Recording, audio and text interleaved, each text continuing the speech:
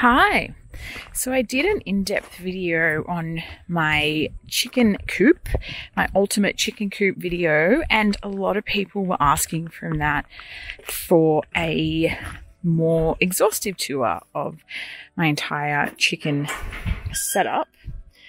So that is what we're going to do today. So we're back in the chicken courtyard here for a full video on the details of the courtyard and also on the chicken house. See my previous video, my ultimate chicken coop video. But now I'm going to show you the rest of the setup, starting with what I call my big annual room. So these have all got gates, so I can lock the chickens in and out as needed. And this is where I grow my annual crops. So currently they've got my summer annual crops, and then this will get changed over to the winter annual crops probably in the next month. So the chickens are locked out of here because, as you can imagine, they would absolutely wreak havoc on it. But also, as you can see, this is getting pretty overgrown. The crops are coming to the end of their season. You know, here's my pumpkin and zucchini. I've got some crazy whitefly going on. So this is almost ready to be all ripped out and started over. And when I want that to happen, I will open that gate right there. Those little chickens are going to come running in, and they are absolutely going to smash this room. They're going to clean up the soil. They're going to peck down all these old crops. Any bugs are absolutely going to be annihilated. So they are a brilliant cleanup crew. I'll leave them in here for about 2 weeks until they've done their job. They'll also be shitting in all the garden beds here, which will provide ample fertilizer for the next season's crops. And once they've kind of done their work, I'll lock them back out, and then I will plant my cool season crops. And then at the end of winter or the start of spring, I'll let them back in, and they'll do exactly the same for the winter crops for a couple of weeks, and then they'll get locked out. So really, the chickens are only in this room for, you know, max 4, maybe 6 weeks of the year, which isn't much, but it does make a huge difference to the efficiency of my gardening by having them do so much of the work. And also, you know, having for the rest of the year, having the whole thing wired in is excellent, because out here in the country, between birds and kangaroos and all manner of things, you know, I wouldn't get that many crops if this was out in the elements. So, you know, no one's going to be eating my tomatoes. It's all protected. So I suppose it has the double use of being a safe space for the chickens, and then also being protected from not predators, but hungry locals that would like a slice of this action. And you can see here, like, my nasturtiums I've let just go completely crazy on the ground and are actually blocking the path. If this was just my veggie patch and that's all I used it for, I would you know, rip all this out, or at least kind of contain it. But because I know that the chickens are coming in here soon, and I know how much they love the nasturtium leaves, it makes sense just to leave as much greenery as possible, because all that greenery is feed for the chickens. I will, like, all the time cut off chunks of this and throw it into the main area, the chicken courtyard where they are now, and they'll eat it. But, you know, they're really smart, and anything that's still alive and growing and fresh is going to be a lot more appealing to them than something that's a couple of days old. So I'd only ever rip up as much as, you know, they would eat in that day. So that's annual room 1. So this goes back into the courtyard. There's Cindy having a drink. Hello, possum. So as I said in the other video, they're always allowed in this courtyard. This is always open to them. But the side rooms get open and closed when needed. So this is the second annual room we're coming to here, which is also, of course, gated. Yes, you would love to get in, wouldn't you? The chickens know there's fun stuff in here. So this is, again, like the other room, annual crops for the most part, that we have a summer flush and a winter flush. I also have my blueberries in here. So it's not entirely annual, but kind of all works together. So you can see here I've got weeds on the ground. I kind of let them be because, as I said, when the chickens come in, they're going to find those weeds really tasty and get it under control for me. So it's less work for me. So again, we'll do a summer crop and a winter crop. This is getting to the end of the summer offering.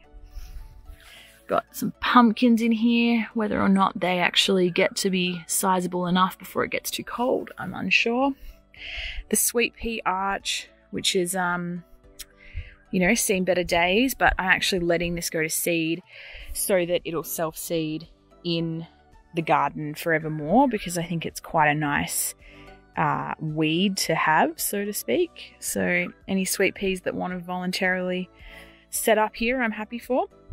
I've also got a blackberry there, a thornless Waldo blackberry, which it gets quite boggy in that spot between these two raised beds.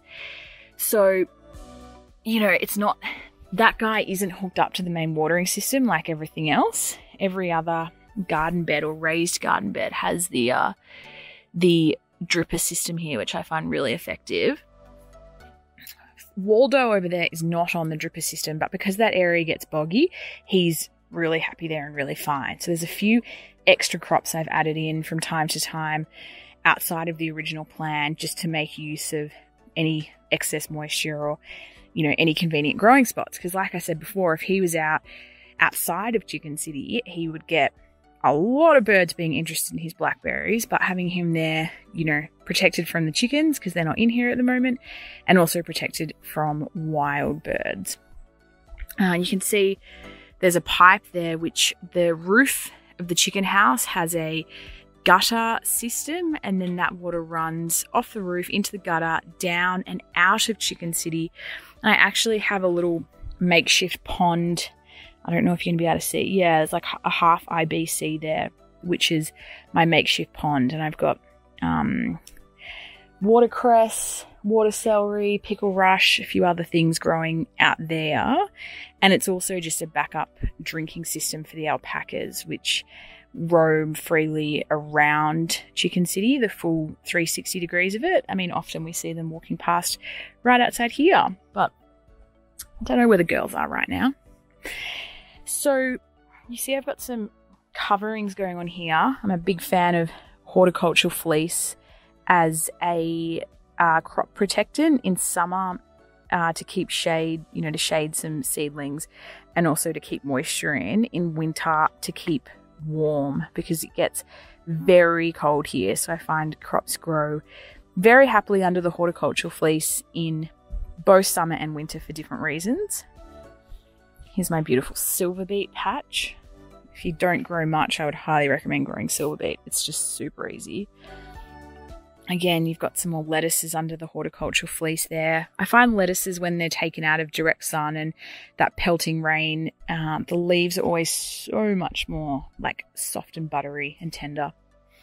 I've also got, so here's a gate to the outside. I actually don't use this gate very often, but I like it because when I'm mucking in and out and doing a lot of work in this room, I can go in and out of this room without going in this gate, which is sometimes difficult because the chickens are very keen to get in and they hang around your feet. So by having the two gates, just gives me a bit more flexibility. I can get a wheelbarrow in here or whatever it is. I didn't mention that's my grapevine over there. Again, it's an annual room, but there are a few fruit crops. Again, I like the idea of having the grapes in here because they're protected from birds, etc. And then in winter, when the chickens are in this room, it's deciduous, so they're not going to be able to do any damage to it.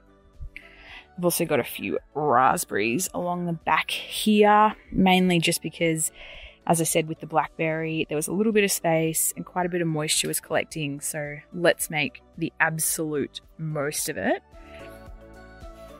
So that's annual room 2. for the summer veggies and then the winter veggies, and the chickens will be allowed in here in between the seasons to do the cleanup and to do the fertilizing. Hi, possum. See, they're coming to investigate. Now I've opened this gate. They think there might be something fun for them. Okay, so over here we have my berry cage, and I'm going to do a separate video on this because it's a bit confusing because there's a separate chicken setup here. But ignoring the separate chicken setup, let's talk about growing berries inside Chicken City or inside your chicken enclosure. Here's the residents of this room. So the berry room is another brilliant one to have in the chicken enclosure, because by having it covered in like this, the berries are protected from birds, etc. But also they make, like, it's a brilliant space to have chickens in, because in summer you've got these dense canes that the chickens are really happy shaded underneath. And then in winter, because they're all deciduous, there's not much going on in here, and it's a brilliant room for sunshine. So it actually works very well with the fact that the chickens need shade in summer, but they need sunshine in winter. So the only caveat with having chickens in your berry cage, or when you're growing berries, is they will eat the little shoots that come up when the new canes are forming. Once the branches are pretty big, they can't do that much damage, but they will definitely take the little new shoots. So what I do is I have this wire here that's around the raspberries there. So all the little raspberry shoots that come up are protected. And then under the bigger caneberries, so this is a tayberry here, I've got another, I hope you can see this, another wired off section. So as it shoots up new canes, the chickens can't get to it. Although with my loganberry here, which is a monster, an absolute monster, it sometimes shoots up canes outside of its wired up area, but that's actually okay because the chickens keep it under control. Without the chickens, it would actually be too much in this space. So it's a really nice balance between giving the chickens something to do and letting the plant do its thing, but again, keeping it controlled. So it really works in harmony, the berries and the chickens. I would say, if nothing else, I would have a berry setup in your chicken setup. As I said, I'll do another video on this room just because, as you can see, it's got its own residents who are not part of the main flock, but we'll come back to that. So berries and chickens, excellent setup. And in winter, I can have any number of chickens in here for the entire of winter. And actually, I don't need the wire on in winter, and I'll often take it off so the chickens can fertilize those beds and also get rid of any weeds in there, because in winter, all these caneberries are going to be completely dormant. Oh, and there's also a beautiful passion fruit on the wall here. So this is a great thing to have in the chicken setup because we've got the walls, we've got the wire that the passion fruit wants to trellis. So might as well make the use of that. And as you can see, I've got plenty of big, beautiful passion fruit. Even if they're not ripe yet, they're on the way. The trick is, and I know this because I've made this mistake before, do not let it get on the roof because it will get out of control. It really likes the roof. It will ruin the roof. You won't be able to harvest any fruit because it's going to be on top of the roof. So I do, every time I'm here, just do a quick scan, and any bits of the passion fruit that are heading north, upwards, they get, either cut off or politely angled back down. So this is the berry cage. And if you want like a full diagram of this, because I get it's a bit difficult as I'm like walking around showing you, on my website, elisealexandra.com, I actually have like a floor plan of this entire area that I drew up when I designed it and when it was being built. So you can access that and you can see the layout of this courtyard and the different rooms connected to it. So last room here, which is open at the moment. So my policy is I always want one door open for the chickens. So there's always one room that they've got full access to. Because as much as the courtyard's great, I do think it's a bit small for them all. So I always have one door open and that door rotates. So if I was opening one of the veggie rooms, I would shut the fruit room here. This is the room that the chickens spend the most time in because they can do the least damage. This has got all my fruit trees in it. Well, not all of them, but a lot of it. My mum's in there doing some pruning at the moment. God love her. So in here we've got apples, pears, plums, apricots, cherries, the whole works. It's super overgrown. But I kind of like that because it's shady for the chickens and it's a food forest. You can see like there's heaps of mint here, which luckily I managed to establish big enough before I let the chickens in so that they haven't been able to smash it. There's some tansy down the end. I can't even get through here. Like, this is crazy. But it's good. It's what I wanted. So it's nice and cool under all these trees for the chickens in this hot weather. They've got ample green crops to peck at should they desire. They can't get to the fruit on the trees because it's up too high, but any fruit that drops, the chickens will happily enjoy, and that manages the fruit fly. I've never had any fruit fly issue in here, and I put that all down to the chickens. So you can see here I've got my beautiful apple tree, which I'm actually espaliering kind of along this wall. So that's another advantage of having the different rooms, is that dividing wall, like with the passion fruit trellis, we can actually grow apples on and, you know, maintain it. And what's really important is we keep them off the roof. So if you're going to do something like this, train your stuff young. I didn't do that and I regret it intensely. So you can see this new apple I've got here is being trained very low, very, very low, because as soon as stuff gets onto this roof, it ruins it. And it's not practical because, as I said, you can't get the fruit anyway. So keep your fruit trees low. These are all dwarf fruit trees. But even when, you know, a dwarf fruit tree says it's going to be 2 meters, given ample water, ample fertilizer, and fertilizer in the form of chicken poo, they go crazy. So recommend definitely buy the dwarfs, but it's not as simple as just buying the dwarfs. You actually really need to maintain them to keep them off the roof. Like that plum there, you can see is pushing friendships, and I would have trimmed it like 2 weeks ago. So yeah, this is the main chicken area, and it works really well in winter. These are all deciduous, so they all drop their leaves, and then it's quite bare. But again, the chickens like that because then any sunshine they get to really enjoy. So this space is quite big, and it really like changes the landscape for the number of chickens I can have in this setup. Last thing I'll say here is there's a dog house here. I keep this here permanently, even though there's no use for it at the moment.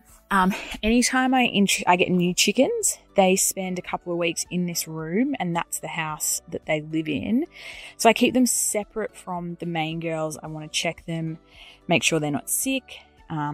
Often, because I adopt chickens that were, you know, in battery egg facilities, etc. Often they're not in good health. They've got lice, they've got scaly leg mite. So they come into this room to be treated before they get to mix with my flock.